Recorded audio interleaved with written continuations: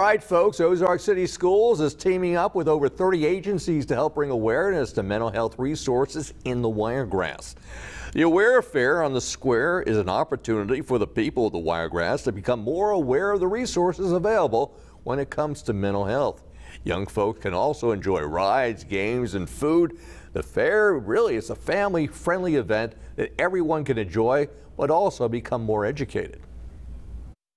So we want to encourage and always, get people to really realize they are not alone. There's support out there if you just know where it is and know who to call. So we want to make sure that people know who to call for next time, or maybe pass the information on to someone else for a next time.